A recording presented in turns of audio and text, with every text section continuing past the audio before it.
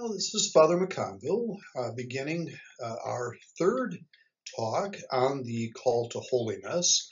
And I'm entitling this particular talk Into Action. Um, Before we get started, though, I want to take just a second to talk a little bit about my methodology. The overall purpose of this series is to talk about spirituality. And often, when people deal with the topic of spirituality, we look at things like prayer and, what is prayer, different types of prayer, things like that. Well, we're going to get to that sort of stuff. But before that, I wanted to sort of set the table in a much more elaborate way, perhaps, but in a different way than most talks on the spiritual life. And I wanted to start with basically us. What is it that we as human beings are working with in a relationship with God? After all, God being infinite and beyond comprehension, we can only estimate and have some rough idea about, but we certainly can know ourselves and understand the limitations of humanity much more readily. So, to look at spirituality basically from well, a somewhat practical point of view, why do we need the spiritual life, and how is it that the spiritual life assists us? That's really more my focus rather than just a sort of a series of talks on the theory, if you will, of prayer. So that's why I entitled this particular talk Into Action, because it's a talk about how it is that we respond to this life of grace that we're called to live. So let's review. First off, we remember that human beings are made in the divine image, the image of God. We read that in chapter 1 of Genesis, very beginning of the Bible. And we understand that this means that we have an intellect to know and a will to desire, and that this intellect and will is that spiritual component, that part of the operations of our soul. And as human beings, we also have a body that our soul enlivens and gives form to, and also receives its information through. We have the external senses that communicate to us, that we can know the world around us. So that's the first thing, that God created us and He reveals that to us in the divine image, meaning that we have a will and an intellect. And part of that will and intellect, that will is free. So we have a free, what we call a free will. And again, freedom meaning not able to do whatever we want, but loving and choosing what is truly for our good. That is, that goodness by its nature is that thing which is desirable. I mean, it's by definition what something that is good is. And it's so therefore we always are longing for good. I mean, we want the stuff that's going to satisfy us. But again, as we'll see in a second here, we'll talk about the complicating factor. But the idea here is, what is our ultimate good? Why were we created? What's our purpose, as it were? And so this freedom isn't, like I say, given to us as just to choose what we want, but that we're choosing in a way that is unencumbered. It's free in the sense that it's not a slave, it's not bound by anything, which is where the complicating factor comes in. Original sin. It wounds our true estimation of good and evil. And because of that selfishness, that original act of disobedience by Adam and Eve, we now have this conflict set up, that while we still see goodness and we recognize goodness in the world around us, we unfortunately substitute that relationship, that union with God, who is goodness itself, with these pale reflections, as it were, of his own goodness. And that's what original sin did. It now takes that freedom, and instead of using it for choosing what is truly good, we're using it basically to do what we want. So freedom now is no longer seen within the context of our fulfilling and realizing, actualizing our nature as God intended us, but rather just to kind of selfishly pursue what we think will bring us happiness. And of course, first thing we have to realize is that what we think doesn't amount to a whole lot, because we're pretty finite, limited, fallible individuals. So, in any event, we've got original sin that's kind of making a mess of things, but nevertheless, that freedom still exists. God didn't just chuck everything into the dustbin and say, okay, let's start over again. No, He created us within freedom, because that freedom He acknowledges as a good thing, and that it's going to work for our good. But because of original sin, and because we can get this wrong, He gives us a little help. The grace that comes from Him, which is really His love, so it's it's a way of participating in His life. The virtues, which we remember are good habits that assist us in knowing what is truly for our good, and choosing with delight and eagerness what is truly our good. The gifts of the Holy Spirit that also help to strengthen those powers of our intellect and our free will. So all of these things given to us to overcome the wound of. So let's begin in talking about how all of these things work, as far as how our lives, how is it that we in our lives can live in such a way that we can embrace this call to an intimate union with God in a way that's going to be joyful, life-giving. Fact number one, I am not God. That's a pretty basic fact, but unfortunately, we tend to forget that fact. And as we recognize, that's really what sin is all about. We sort of take over God's job. So some questions to ask. Three questions, in fact, for us to consider in this part of our discussion. First, am I convinced that I need a Savior? That is, am I convinced that I'm not God and that my way doesn't work real well? And am I convinced that Jesus alone holds the solution to all my problems? Yeah, I mean, I'm not going to win the lottery just because I pray. I'm pretty certain of that. Well, to be honest, I've had past experience. But so that's not what we're talking about as far as the solution to all my problems.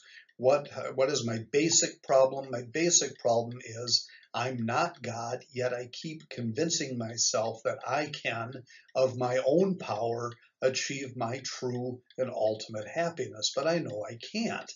So, am I convinced that Jesus can? And am I convinced that God's will is His plan for me, that's better than my plan for me? These are really, when you get right down to it, pretty important questions to answer if we're going to go anywhere in the spiritual life. If we're not convinced that we need a Savior, we're going to keep going after stuff by ourselves, looking after our own good, using our own tools that are at our disposal, which means we'll probably just end up living sinful lives. Am I convinced? If I'm not convinced that Jesus alone holds the answer, again, I'll turn to other sources, whether it be, again, to my own abilities, or maybe I'll start turning to things like my reputation. That's what's going to bring me true happiness, is if people think well of me, or maybe it's going to be wealth, some of those tired old things that people go after. Maybe I'm going to find my satisfaction in in a bottle of booze or in a bag of weed or something like that. Yeah, if I'm not convinced that Jesus alone holds the solution, then I'm going to try to find answers in ways that are less than what God would want for me. And finally, am I convinced that God's will is better than mine? And by God's will, meaning that God has a plan. God has created all of us for a purpose, given us our souls. They're infused at the moment of conception, and our souls have certain temperaments, personalities. It's what makes each soul unique, and God's going to use them if provided we allow Him to work in us. So am I convinced that doing it my way is not going to yield the results that I was created for? So those are the first three questions we really need to answer if we're going to advance in this. So let's start with some biblical quotes where that kind of set up the conversation. Uh, First off, St. Paul in his letter to the Romans makes a very basic uh, observation. Really, it's sort of the fundamental reality that we all deal with. I do not understand my own actions, for I do not do what I want, but I do the very things I hate. That's the root of sin.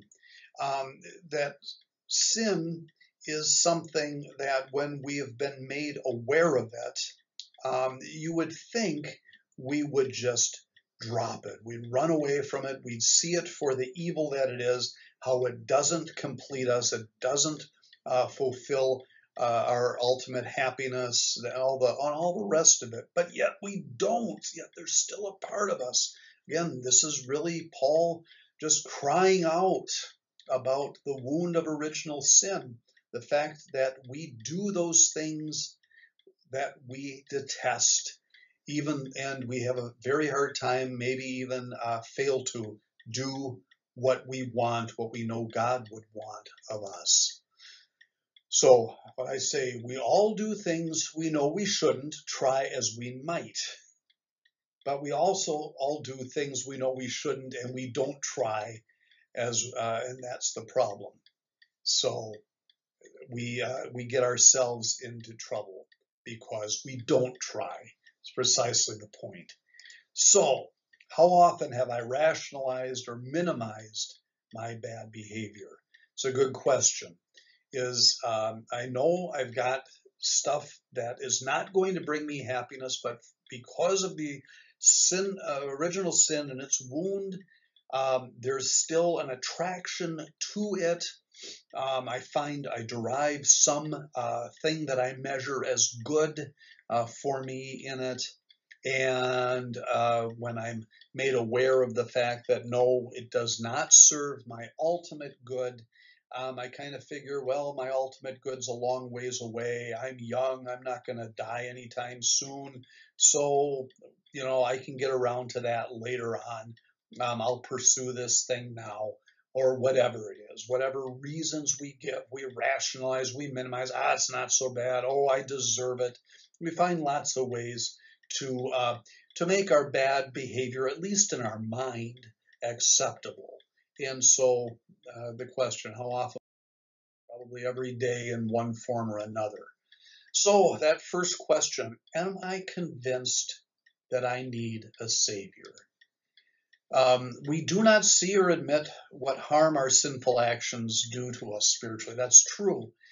That our spiritual actions, our sinful actions rather, they're harmful to us. They do harm us. What they do is a number of things. One, they damage our relationship with God, with one another, even with ourselves. And so that's the one thing, is that relationships are hurt, if not altogether destroyed.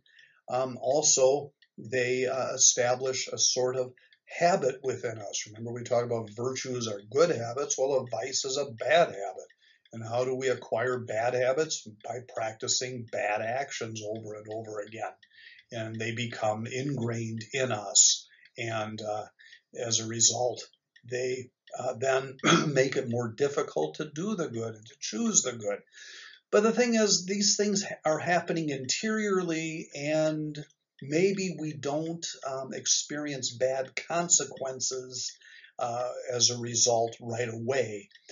Some bad behaviors, for example, getting publicly intoxicated, you're going to get some maybe immediate consequences. You get arrested for being rowdy or, heaven forbid, getting into a vehicle and causing an accident or something. Yeah, sure, there I've got an immediate reaction, an immediate consequence. But on the whole, yeah, I didn't tell mom the entire truth. Yeah, maybe she finds out later on, but maybe she doesn't. So I figure I pulled one over on her and got away with it. So I can feel smug and proud. Yeah, I don't feel the consequence. Maybe later on, if I reflect upon it, perhaps. But we don't see, like I say, or admit at least, the harm our sinful actions are doing to us. And we resort to sinful behavior often because we want to address our spiritual longing. Doesn't this sound like a paradox? But yet it's true. Again, God made us for a loving union with Him. But because of the wound of original sin, we don't always make the right assessment of what is our good and what isn't. And as a result, we start replacing God with things, other behaviors, other items we think are going to be that one thing that's going to bring me, maybe eternal happiness is too far off or too lofty a thought, but it's at least going to make me feel good in the moment. It's going to satisfy me for now, and maybe that's all the farther down the road I'm looking is the immediate future. Yeah, I'll turn rather than to God, I'll turn to this behavior or this item, this thing. And but if we really stop and consider what's going on, these things or these behaviors that we are looking for to sustain us or to satisfy us, we realize they're just scratching an itch and they're not really taking care of what our ultimate longing is. God made us for a loving union with Him. And so when we're doing anything other than pursuing that loving union, we are going to come up empty. We're going to feel unsatisfied, unfilled, unfulfilled. So this is the strange paradox. So what do? We just keep engaging more and more in these unsatisfying behaviors, these things that only maybe give us a moment's, if even that, comfort. And because they fail to satisfy, we keep going back. It's like the high wears off and we need it again. And of course, what happens? The repeated action becomes a habit, and there is the vice. So we say, am I convinced that I need a savior? Well, if I'm just going to be in this cycle of pursuing creaturely things to try to fulfill that spiritual itch, or what I call the God-shaped hole that is within my being that only God can fill. Yeah, I'm not going to be convinced I need a savior. I'm just going to keep resorting to bad behavior, and the bad behavior is not going to satisfy ultimately. So I, just rinse, repeat, as they say. So, again, we have to bear in mind that the wound of original sin obscures our true estimation of good and evil. So, we, again, aren't even necessarily thinking about our eternal happiness. We're just thinking about what's going to get me through tonight or the next few days or maybe a little bit longer, but we certainly aren't thinking in terms of eternity. And often that's why a creaturely thing becomes attractive, because it's ready at hand. It's the satisfaction we can derive from it seems immediate, and eternal just seems like it's too long and too far. So here's a term that I came across. I certainly didn't come up with it, but I think it's a wonderful term, king baby. It's a wonderful description, a title that wonderfully describes this whole thing of seeking out our own will, trying to satisfy uh, that eternal longing with mortal, creaturely things. Is it's because we're that's the type of person we are. We're king, or pure lady, queen, baby. And what do I mean by that? Well, again, as human beings, while we have an intellect and will, we also have instincts that form us in our, if you will, our animal self, our sensitive self, that part of and our being, our interior life that we share with all animate life, all sensing beings. We've got instincts. We've got instincts for companionship, for food, for shelter, all of these things that all sentient beings, all animals share. And they're necessary for survival. We like being warm and dry because if we're cold and wet, we get sick. We like being full and not parched, because these things mean that we're healthy, and on it goes.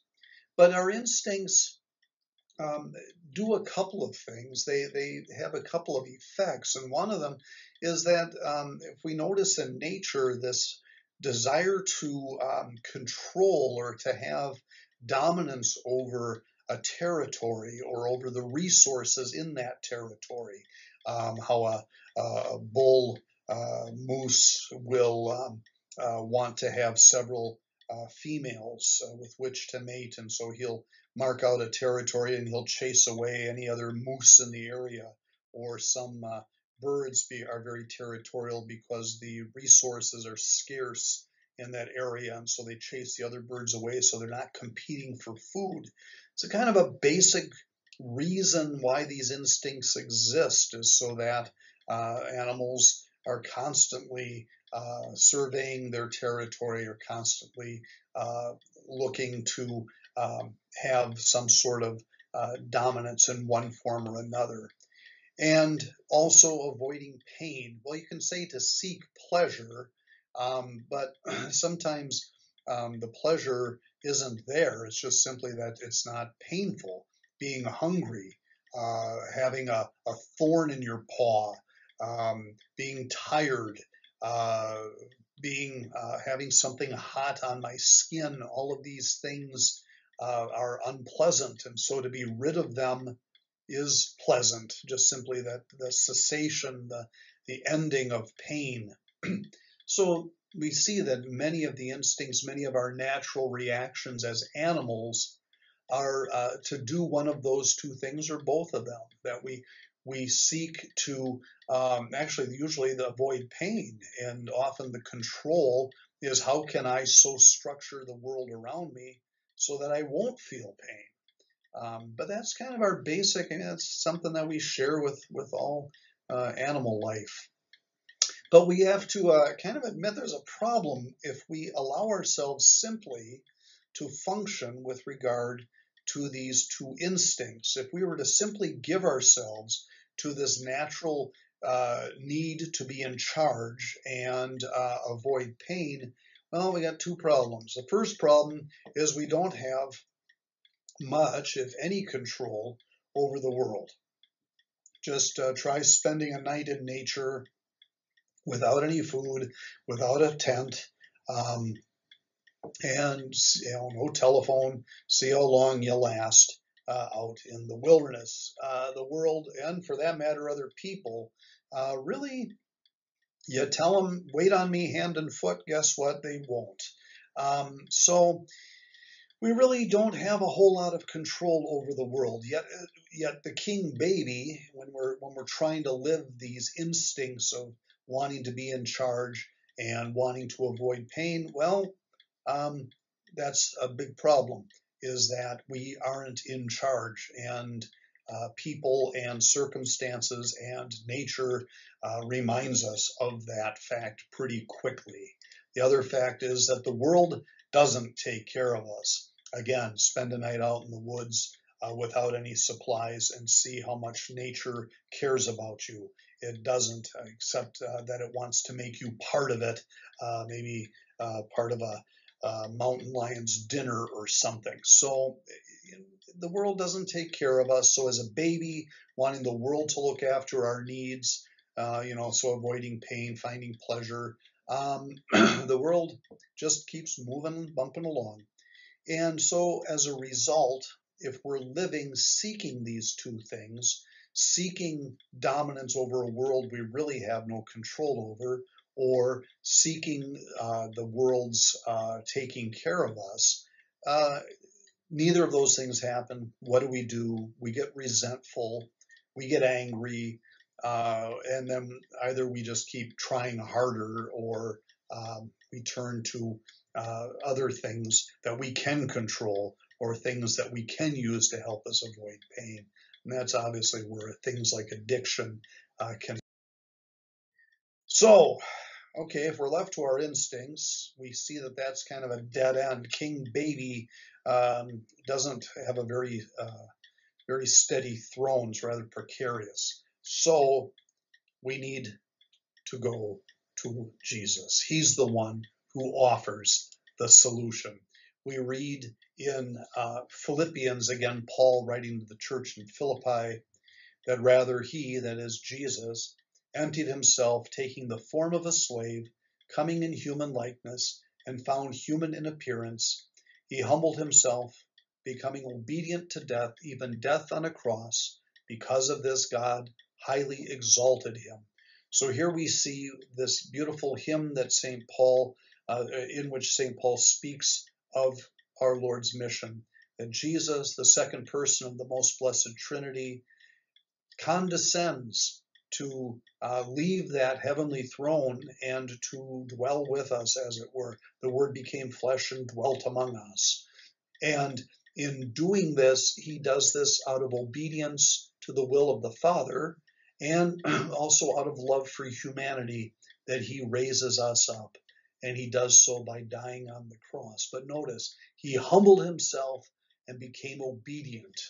These two qualities are very important, as St. Luke points out, as Jesus in the garden before he's arrested and taken before the high priests and eventually Pilate, and he's crucified. He's praying in the garden and he says, Father, if you are willing, take this cup, the cup of his passion, away from me. Still not my will, but yours be done. And to strengthen him, an angel from heaven appeared to him. So here again, we see Jesus not trying to do things his own way, not being King Baby, not saying, Father, please, he's saying, if it's possible, if there's any other way around this, I recognize, and I recognize that take it away. But in the final analysis, he realizes this is the necessary route. And so he says, not my will, but yours be done. And so we see again these two basic virtues, humility and obedience. This is the solution. This is the way that the spiritual life is kicked off.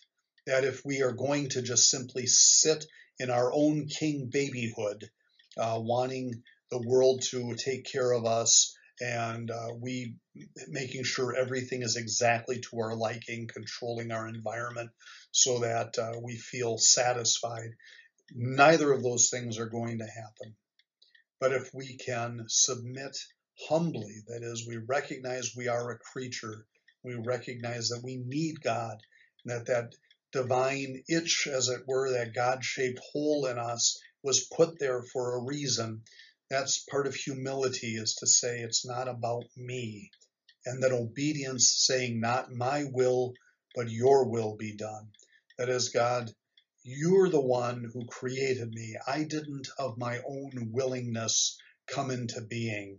And so I have to acknowledge that you are the one who is leading me on this journey. So humility, obedience, these two virtues that are central. And so we can begin already in looking at the spiritual life, talking about prayer, what we normally think of when we think of spirituality. Well, here's our first prayer is, Lord, grant me humility. Lord, keep me on your path. Make me always eager to do your will and not my own. We can use our Lord's words. Father, if you're willing, take this cup away from me, whatever this cup might be, but still not my will, but yours be done. Thy will be done. We pray that in the Lord's Prayer. There you go, about as basic as you can get. So once we get this set up, once we realize, again, God created us to be in a relationship with him, we tend to mistake what's our ultimate good. We confuse sort of passing satisfaction with eternal happiness. And we realize that we've got a history. If we've lived any length of time, and especially if we're into young adulthood, older adulthood too, doesn't matter, but certainly as we're getting into being responsible in the world, I've misused my freedom. I've done precisely the king baby routine. And as a result, I've damaged relationships. And as a result, I've also established some bad habits, some means of dealing with my own pursuit of my own thoughts of what is happy. So we have to add, again, 3 more questions for us to consider. Am I willing to make a searching and fearless moral inventory? And by a moral inventory, just like an inventory like you do in a shop, you look at the shelves and see what's on the shelf. So how have I acted in the past? What are some of my go-to vices? What are the sinful inclinations and behaviors, activities, or thoughts that I generally tend to rely on as part of my pursuing, the reign of King Baby? Do I give in to resentment? Am I frustrated because people don't do things the way I would want them to? Do I lie and try to make myself look better than I really am because I want to be accepted? On and on it goes. But that's the question. Am I willing to really look at myself? Am I really, really, really, really willing to make that searching and fearless moral inventory?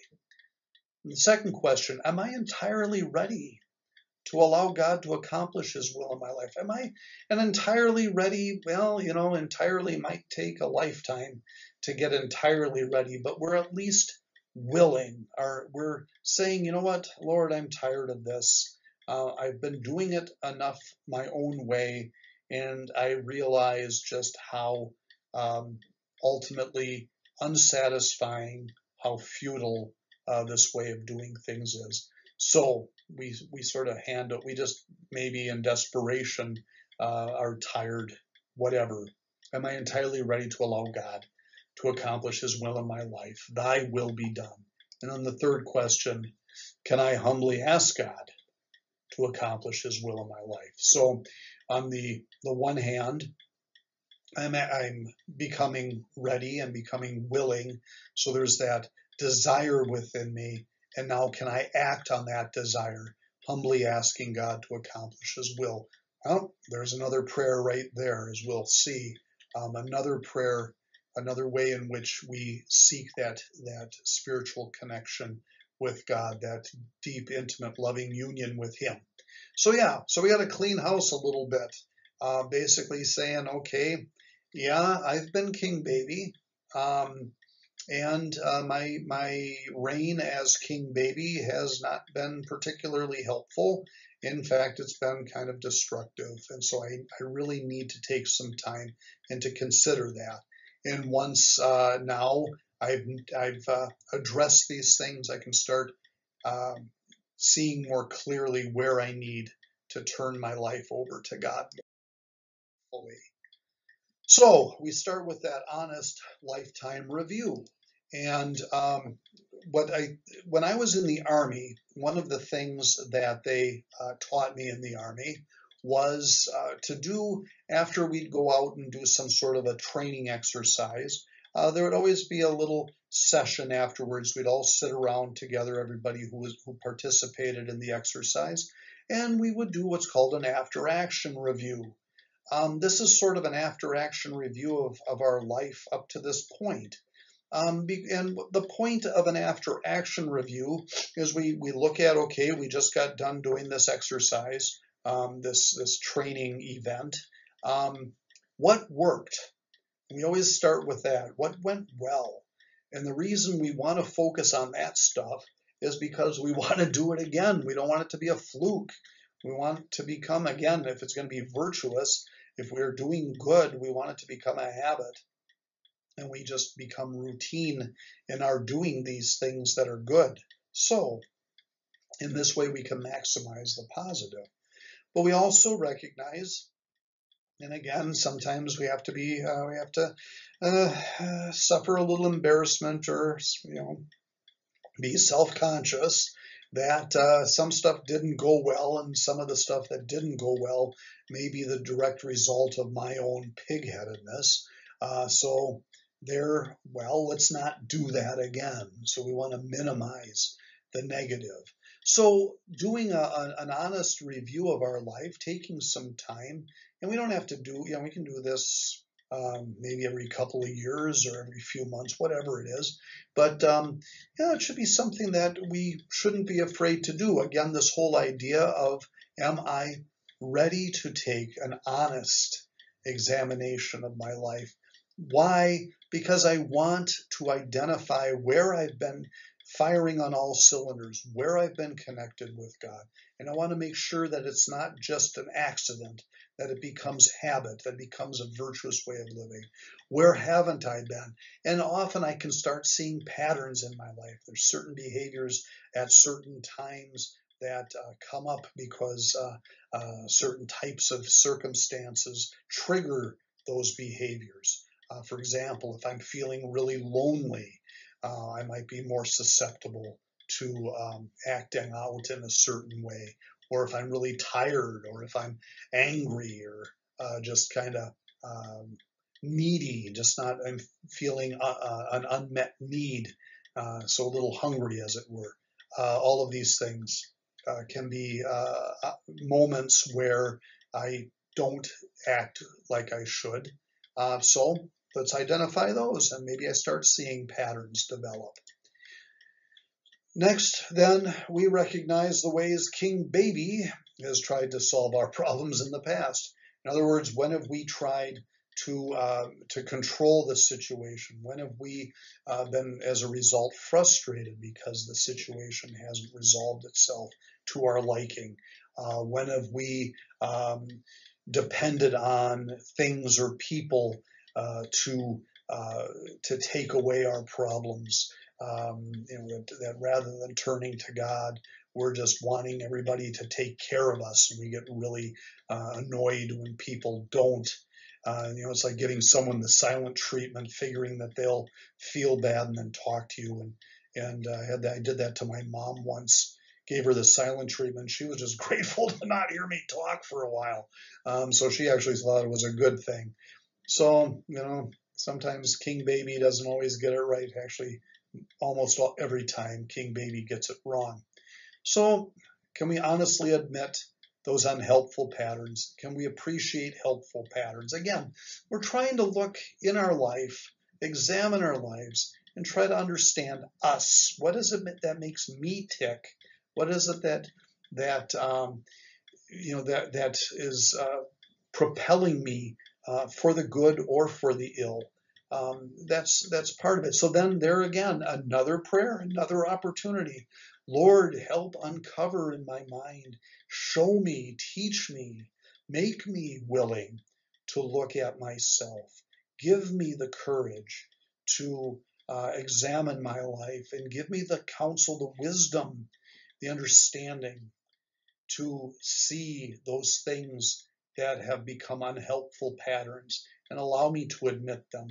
Help me to appreciate and truly own those helpful patterns. I think that's the other thing we can often fall prey to is we don't trust ourselves. There's a certain distrust, I suppose, that's healthy. But when we're doing well, how often do we just kind of minimize that as well? It was just a coincidence, whatever. So where good happens, we need to be equally honest with that. So this is where I call, and again, it doesn't originate with me, this three-step thing called name it, claim it, tame it. And the name, claim, tame, I learned that back in seminary, but it was a three-step approach to dealing with particularly the stuff that's not helpful, the bad patterns that I have accumulated in life. So first off, name it. Call it out, identify it, and be honest about my selfish behavior. See, this is the thing. Our Lord in the Gospel of John talks with a fellow named Nicodemus. Nicodemus was a member of the Sanhedrin or a leader of the Jewish people, and he comes to see Jesus at night.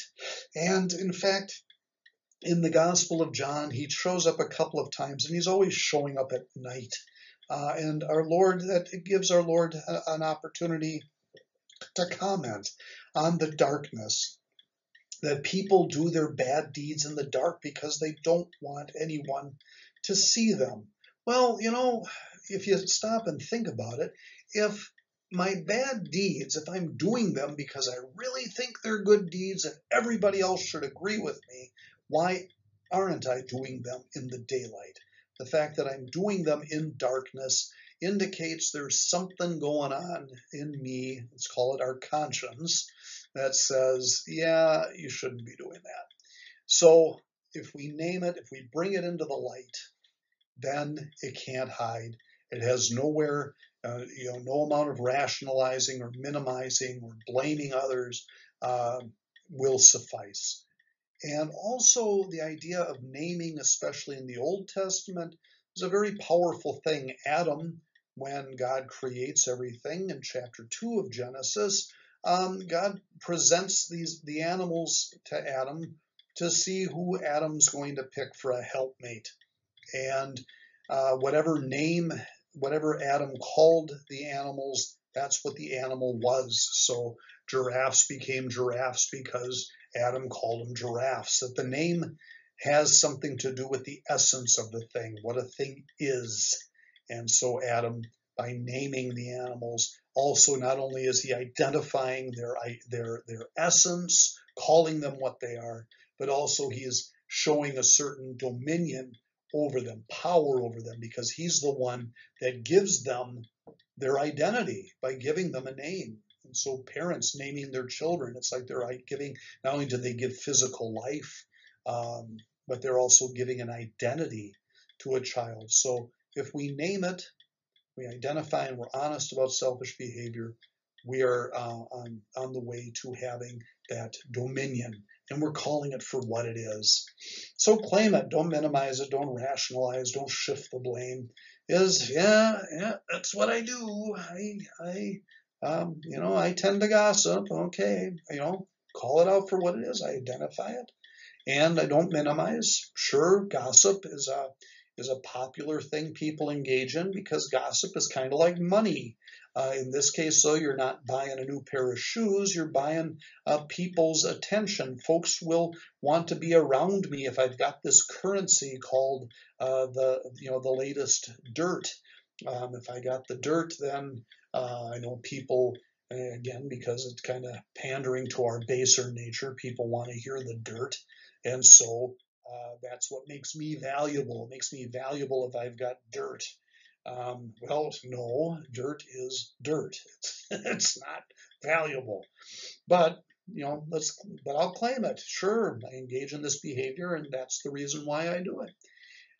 And so finally, the taming it. Okay, the little critter can't hide anymore. I've called it out for what it is, and I'm owning it. I'm not trying to pretend it's not there or that it's somebody else's problem.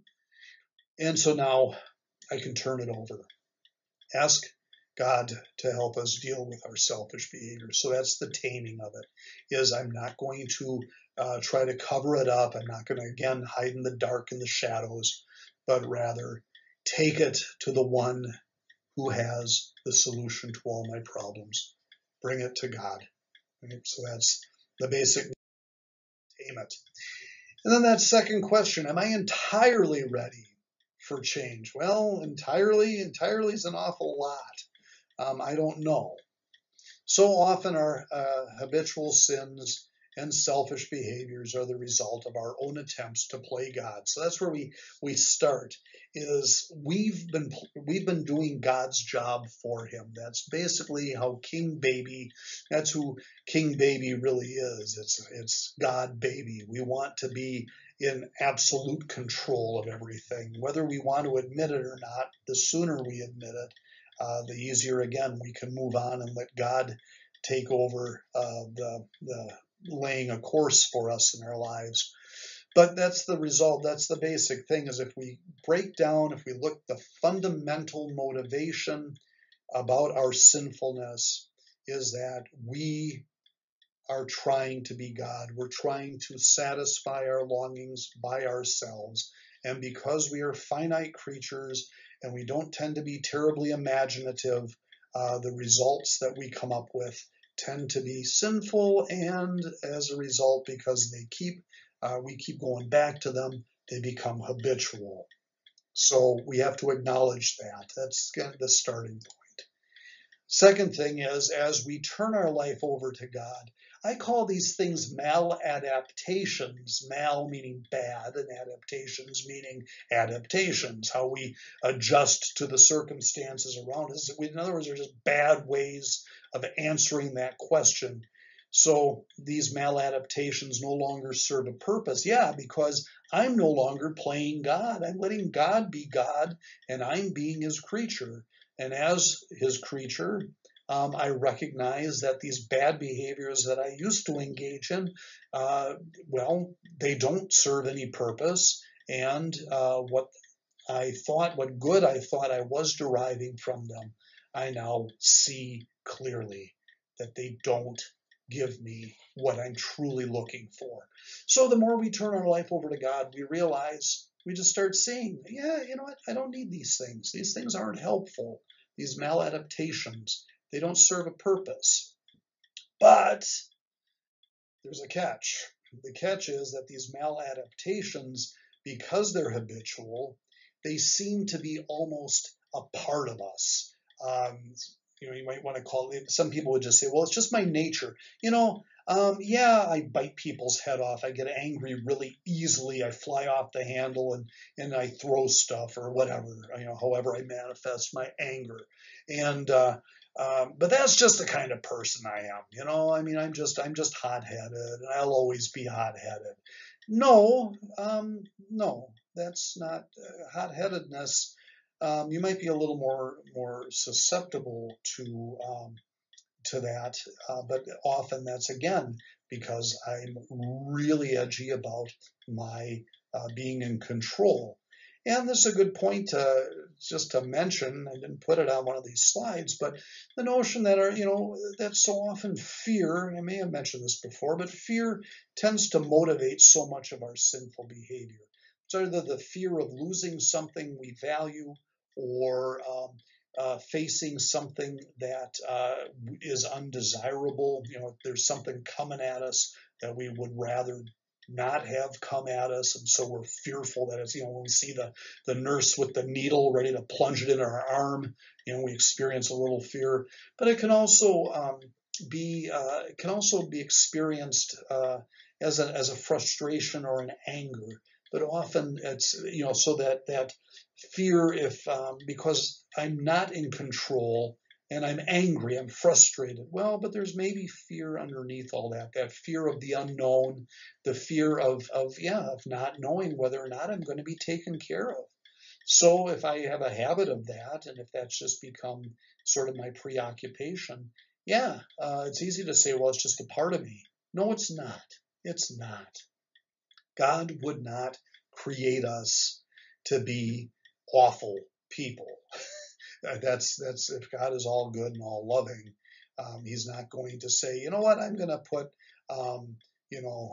rotten scoundrel genes in this character.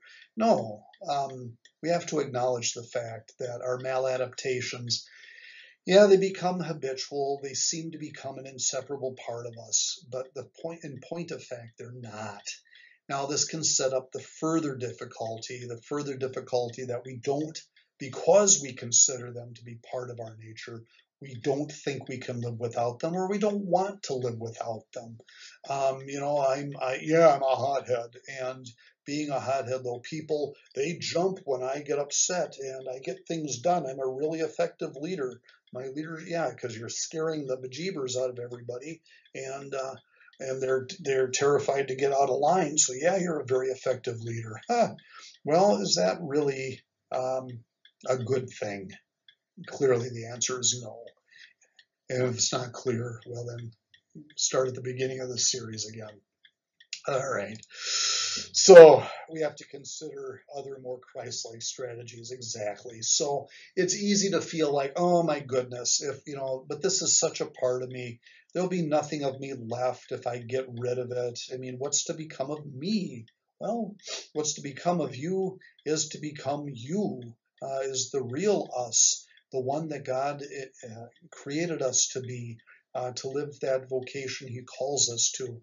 So where do we do that? Well, we give up playing God, we give up King Baby, and we try to be more Christ in our decisions and our actions. So there it is.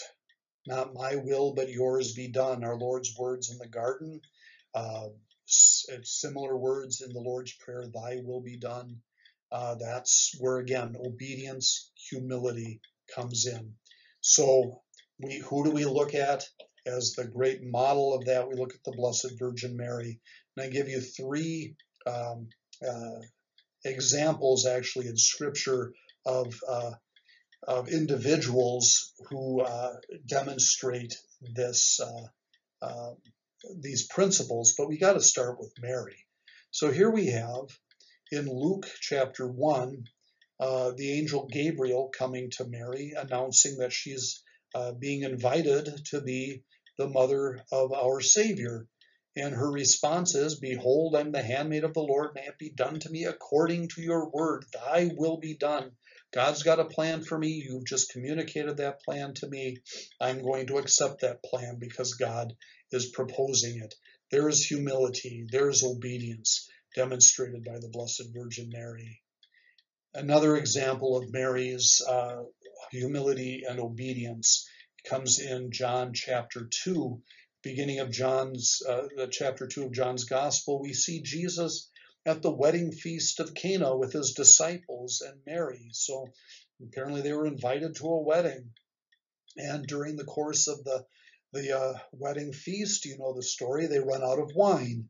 And Mary, again, she's very attentive to other people. She's not all stuck on herself. So she notices that they've run out of wine. And she knows who Jesus is, obviously. She's his mother. So she turns to him and says, they have no wine. And our Lord is not trying to shirk his responsibility, but he's really showing this interaction, I think a beautiful interaction between Mary and himself. That he says, woman, how does your concern affect me? My hour has not yet come. You know, he's speaking about not the wine at the wedding feast, but his blood being poured out, which of course we recognize in the wine that becomes his blood in the Eucharist. So yeah, it's not time for him to suffer on Calvary. So, but this interchange, that he's telling Mary, okay, uh, I've got other things going, and she knows that, and so she doesn't even argue with them. She doesn't even enter. She just turns to the stewards, to the servers, and says, "Do whatever he tells you." So she knows. She knows that Jesus will perform the first of his signs. But again, we have to be obedient and humble. So there's another beautiful example. Do what he tells you, because I did. So we come to, again, another prayer. And here's a nice prayer that I've come across, and I've altered its language a little bit, but it's a great prayer for us in talking about wanting to turn our lives over to let King Baby get off the throne. And just to pray, and why don't you pray that with me right now? My Creator, I am now willing that you should have all of me, good and bad. I pray that you now remove from me every single defect of character which stands in the way of my usefulness to you and my brothers and sisters. Grant me strength as I go out from here to do your bidding. Amen. Simple prayer. It's a simple prayer basically saying, I'm done doing it myself. Here I am, all of me, such as I am. I got good and bad, I acknowledge that. But I'm praying that you would minimize the bad and maximize the good. Please remove from me. I'm entirely ready, at least I'm entirely willing to have these maladaptations taken away. Defects of character, shortcomings, bad habits, call them what you will, because they stand in the way not only of my usefulness to you, but to my brothers and sisters. And usefulness, really recognizing not just being of service, but also being in relationship. And so as I go out, as I go on with my life, as I leave this moment of prayer, help me to always do what you ask me to do. Simple little prayer, but a very effective one of saying, but we look at, okay, we're talking about conversion. We're talking about King Baby's reign of terror. I want it to end. I realize that Jesus has the answers, and that word conversion means to change course. And we see some changes of course in the Gospels that sort of set us on that way. For example, in Matthew chapter 2, we've got the Magi, these wise men from the east that see the star in the sky announcing our Lord's birth, and so they hasten to Bethlehem. And we're told that, well, first off, they stop by seeing King Herod, and King Herod is not the legitimate king of Israel, so he's a little nervous to hear that there's a newborn king of the Jews. So he sends the Magi to go find this newborn king, and he says, oh, I'll go do him homage too. No, he intends to kill him. The Magi, after they've done him homage and given their gifts of gold, frankincense, and myrrh, we're told that an angel appears to them and that they return to their native land, having seen and having adored the newborn king. They return to their native land by a different way, a new way. And that's what conversion is about. They're taking a new way, a different path. They've encountered Christ, and they can't go back to the sinful ways of King Herod, who wants to destroy Christ. They find a new way to return home, a new way of being. So the Magi become sort of a model of conversion. Then in John's Gospel, in chapter 8, we have the story of the woman caught in adultery, this woman that the Pharisees are using to try to trap Jesus. And he's the one that says that he is without sin, cast the first stone, and they all realize that they're all guilty of some transgression or other, so they slip away until the woman's left alone. And Jesus says, is there no one to condemn you? And she says, no one, sir. And he says, and neither do I condemn you. Go and sin no more. So here he's calling her to that conversion.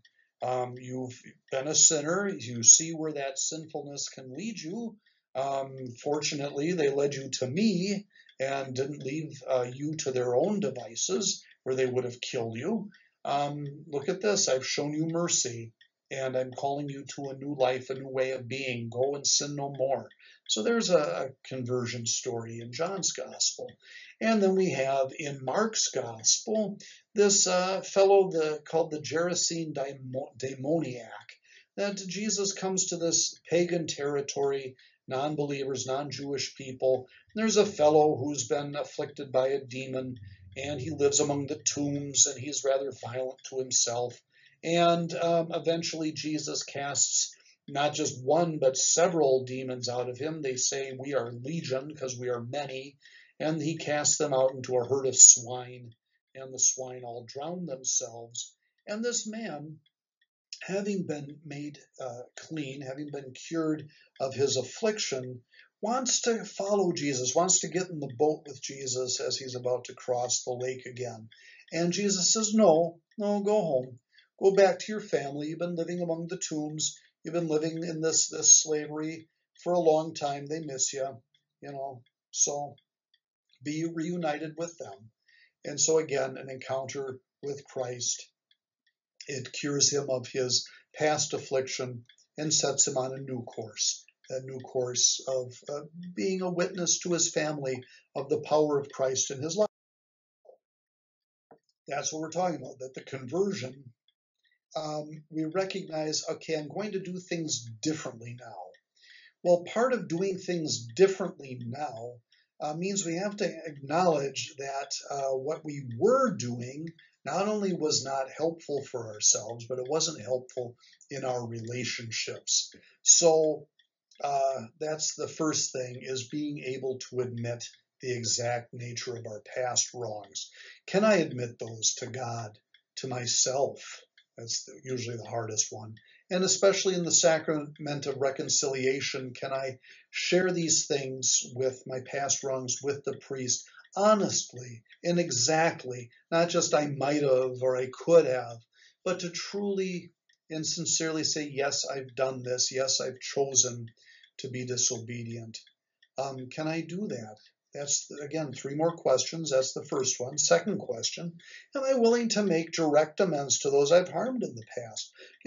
It's important that we say we're sorry, but as we've probably experienced in life, just saying I'm sorry, and especially if we've had people come to us and say they're sorry, while we can be maybe willing to forgive them, how many times has that just simply set us up for the next round of disappointment? So that thing is that making amends. We'll talk about that. Can I try to set things right, not just simply say I'm sorry? And if I can't make direct amends, if I can't deal with people for whatever reason personally, can I just make my life now? Can I just kind of dedicate my way of being now as a sort of an ongoing homage, as it were? Sort of, I'm living in honor of that bad way I used to live before. So it's what I call a living amends, or people will call it that. So let's look at these things then. And before we get to that, though, I should mention, in making amends, saying we're sorry doesn't always work. So there is this little thing that I was taught, the equation for restoring trust. How is it that, if we're going to try to heal these past wounds, how is it that we can do it? Well, there's an equation for that, and this is the equation. It's W plus A over T, and that equals trust. What is that? Words plus actions, W plus A, words plus actions, over time. That is, we know that our words, I'm sorry, if we just keep going back to the same bad behavior, our words are going to be pretty much useless. And so we need to accompany our words with actions, show people that we have in fact changed. And I say over time, yeah, it takes time. that it took time for people to distrust us. It's going to take time for people to regain that trust. So we need to be patient, and part of that is acknowledging the fact that we've done wrong, and as a result, we need again to make amends, but we need to stay the course. That this is not just a momentary thing. This is conversion. This is lifelong. All right. So again, this personal inventory, this idea of can I admit the exact nature of my wrongs to God, to myself, to a priest in the sacrament of reconciliation? Well, the way that we can kind of get in a regular pattern of doing this is what we call the examination of conscience. That is, we take a little time and we consider how we've been doing. Like I say, it's a way to keep a personal inventory of how we have responded or not to God's grace. And, kind of depending on what our need is, we can do it hourly. I know one fellow who says he's got a little alarm on his smartphone that people use for taking medication, and he uses it for his little spot checks throughout the day. So every couple of hours it goes off, and he says, okay, time to stop just for a second and see how am I doing.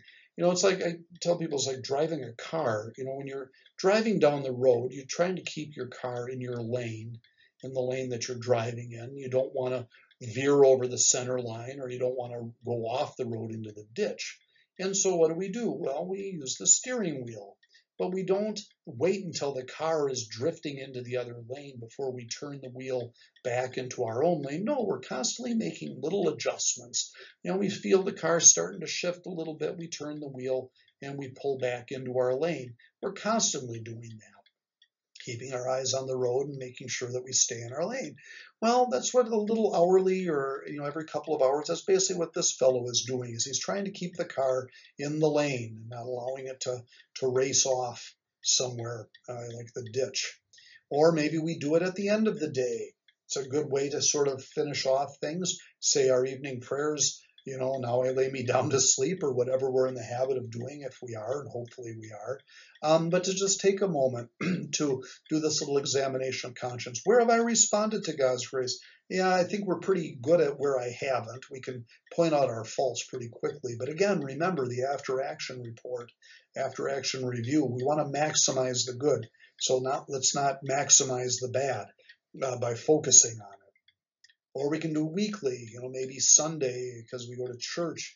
We have a little time in the pew, hopefully. We're not running in at the last second or coming in late. We got a couple of minutes to just, as we kneel down, to ask the Lord to help enlighten us, and to unveil for us, reveal to us those things. Or annually, some people go on a retreat. People use journals, daily write down things to do these things. Now you say, okay, great, I can see the value of an examination of conscience. What exactly am I looking for? How do I go about doing that? Well, I'm glad you asked. Here's a little formula I came up with. Actually, I didn't come up with it. It was told to me, and I've adopted, and I like a lot. I call it Fred G. You can see the first, the initials of all those words has been put in bold letters, F-R-E-D and G. Fred G. Are kind of 5 things. They're 5 areas that I can look at in the hour or the day or the week or the year that I'm reviewing and consider what's been going on. Fear, again, like I said before, fear tends to motivate us. Often we react out of fear, usually because we're afraid of losing something we don't we have, or not getting something we want. So when have I acted out of fear? Resentment usually is a result of not getting what I want, or people not treating me because King Baby isn't getting his due, so I get resentment.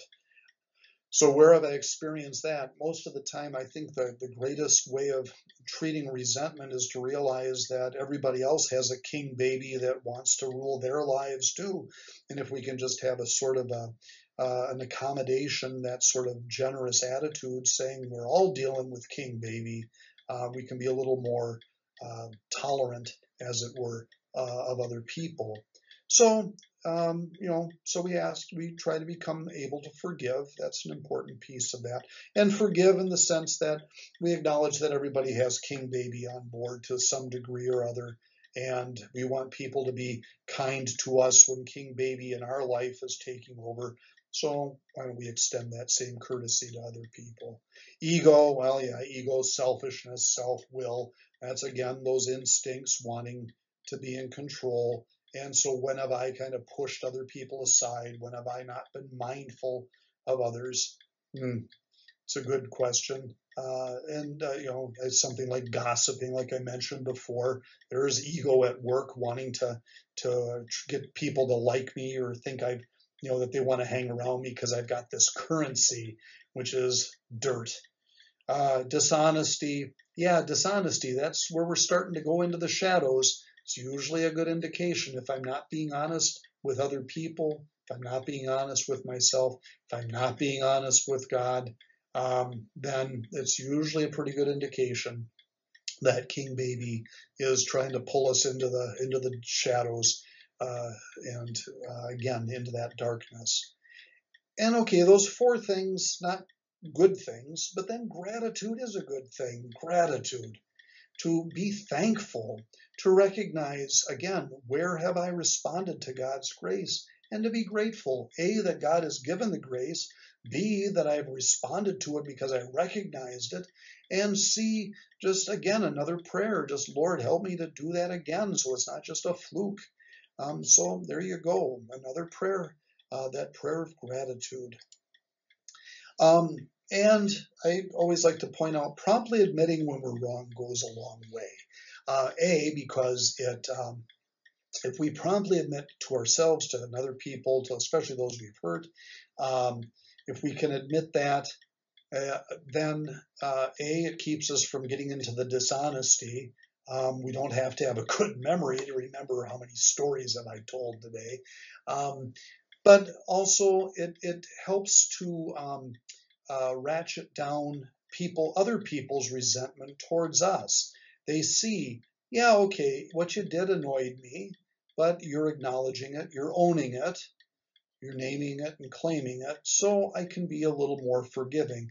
How many times have we had that exact reaction when people who have harmed us acknowledged it? So what's sauce for the goose is sauce for the gander, huh?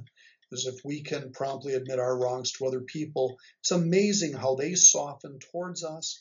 It's amazing how that relationship can improve.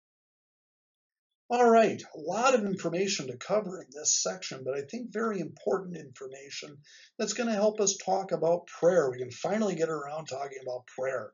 But all of these things do have to do with spirituality, and I think that they are important preparations for us before we consider prayer and what prayer is about, what the purpose it serves, and how we go about doing it. So let's conclude that, again, God calls us to a loving union with himself. That's why we were created and why we've been given an intellect and a will to know him, to love him, to serve him. And that as human beings, sadly marked by original sin, we can be often misled and seek our eternal good in things other than God, things that aren't eternal and things that aren't ultimately for our good. Yeah, we recognize that. So self-examination helps us better understand why we allow ourselves to be misled. We can be misled for a number of reasons, not all bad, just bad decisions because we know that, because we're just being selfish. Sometimes we can act out of ignorance. We just didn't know any better. That's unfortunate. Hopefully we do know better, and that's the call to, again, to study, the call to fill our intellect, get our minds engaged. But self-examination does help us. We do see where King Baby is working and where his little kingdoms, his little fiefdoms are springing up in our lives, and what maladaptations we've adopted in our lives, again, and what the motivation for those are. And self-examination also impresses upon us our need for God's help and experiencing that loving union He's called us to. The more we look at ourselves and the more we recognize our limitations and how we have failed to turn to Him, and we've tried to just answer our own questions, then that makes us even more convinced we need to turn our lives over. We need to turn ourselves over to the loving plan of God in our lives. And finally, as we'll see in our next talk, prayer and meditation will become a habitual part of the process. We've talked as we've gone through this discussion about different prayers we can make, different ways that we can continue that contact with God as we're seeking that conversion. So here's our little into action talk.